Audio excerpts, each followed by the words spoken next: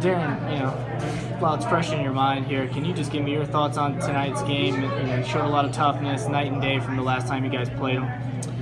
Yeah, we talked about the last couple of days when we prepared to play. We're a completely different team than we were 2 months ago, especially on the defensive end, and it showed. I thought we made things tough on them. Little stretches there, I thought we probably could have done a better job of handling 22. But he's tough.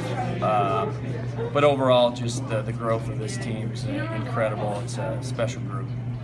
You talk about the mental toughness that you guys showed, kind of coming in here, forcing them into some turnovers in their house, whether in that big second quarter from Sanders, and just hanging around, cutting it to 3 with a couple minutes left. I mean, examples. Just talk a bit about that, please.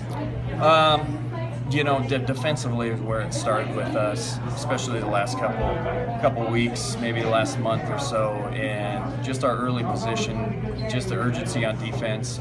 That's probably the biggest difference between us January 3rd and us March 3rd, and that's what kept us in it. So proud of that. We turned some of those turnovers into points, probably could have used a couple more, but pretty impressed just with the overall effort tonight.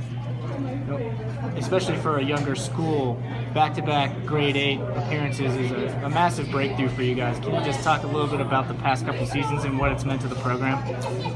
It's set a pretty high standard, and I guess put us on the map, so to speak, with the back-to-back grade 8s, 20 wins and 21 wins, which is awesome, and that'll never go away. But like I told the guys in the locker room, even more than that, the standard these